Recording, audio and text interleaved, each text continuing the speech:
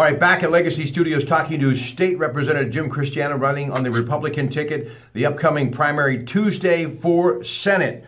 And he's running against Lou Barletti, but this guy has got a lot of things on his mind that he wants to correct when he gets to Washington. Something that a lot of people are concerned about, and I happen to be one of them because I'm knocking on the door. Social Security is bankrupt. What can we do to help Social Security stay strong and be around for more than just my generation, Jim?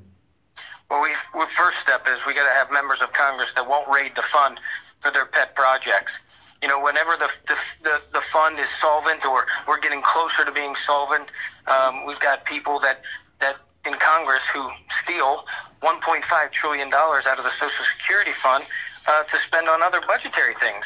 And for me, it's incumbent upon the federal government to honor its promise to senior citizens and those that are near retirement age. The second thing is we've got to stop making the same promise for every generation. You know, my son, who's 2 years old, his generation's gonna have an average life expectancy into its 80s or 90s, and we don't have to make him the same promise.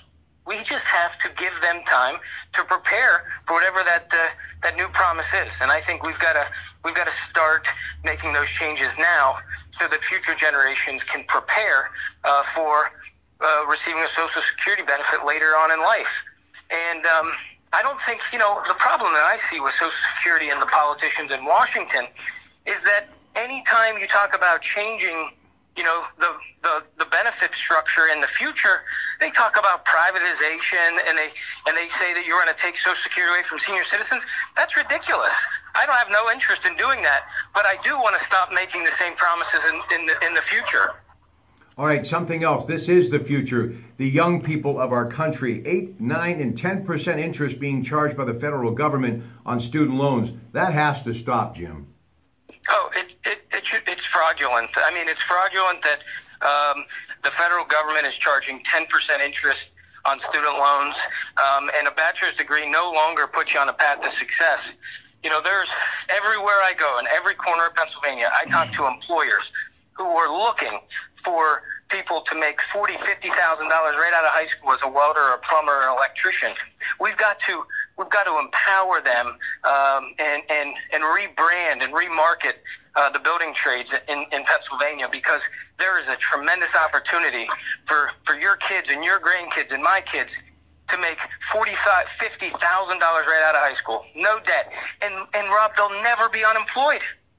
And instead of sending kids to college and shackling them with debt, why would we not give them that opportunity to have a family-sustaining job for the rest of their life?